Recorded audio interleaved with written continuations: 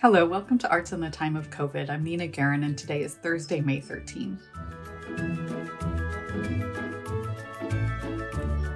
Instead of shutting down during the pandemic, San Diego City Ballet decided to make dance films. 4 productions, 2 of them world premieres, were captured on camera and then streamed online for ballet audiences. The latest and final of the season is Raymonda. The video-on-demand program will showcase 3 works. The first, Raymonda Variations, is based on the 1898 ballet by Marius Petipa and was reimagined by resident choreographer Elizabeth Wistridge. She also choreographed the second piece, Still Worlds Turning Again, a contemporary work set to the music of Miroshi Oguri. The third ballet is Seasons, a reflection of Vivaldi's The Four Seasons by resident choreographer Jeff Gonzalez.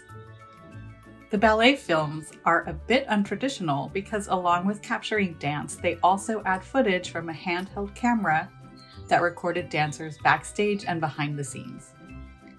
Raymonda is available to stream through May 23rd, and tickets start at $29. Find details at cityballet.org. This weekend, the Athenaeum Music and Arts Library in La Jolla opens a new exhibition. It's called Marking Time: What Athenaeum Artists Create in Quarantine. The show features 48 artists, and each one was limited to exhibit work that was created after March 2020.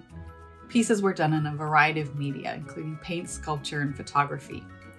One of the artists is Belize Iriste. She was diagnosed with COVID and then got pneumonia. Because she works with clay, Iriste wasn't able to go in her studio for 6 months because the dust particles made it difficult for her to breathe. To help manage her breathing, she was prescribed inhalers, and those, along with the hot water bottles she used for pain, became the inspiration for the sculptures that will be on view. The Marking Time exhibit opens Saturday and will be up through July 9. Members can visit Tuesdays through Saturdays, and non-members are welcomed by appointment. Find details at ljathenaeum.com. San Diego band POD is celebrating the 20th anniversary of its album Satellite. It's going to have a 3-part virtual concert series that begins today. The first is a full run-through of Satellite, the band's second release on Atlantic Records that went on to sell over 7 million albums. It's the record that features Youth of a Nation and Set It Off. On May 27, you can watch the band perform the entire Fundamentals of Southtown record.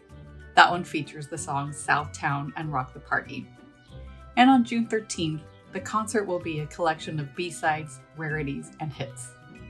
The shows were all filmed at Petco Park and feature all original members of the band: Wolf Bernardo, Marcos Curiel, Sonny Sandoval, and Trey Daniels. The shows will be streamed at 6 p.m., and you can buy a single pass for $20 or a 3-show ticket for $50. Find details on the band's website, payableondeath.com. The arts may be dark, but we continue to tell artist stories. Become a subscriber and get unlimited digital access to all of our news, wherever or whenever you want it.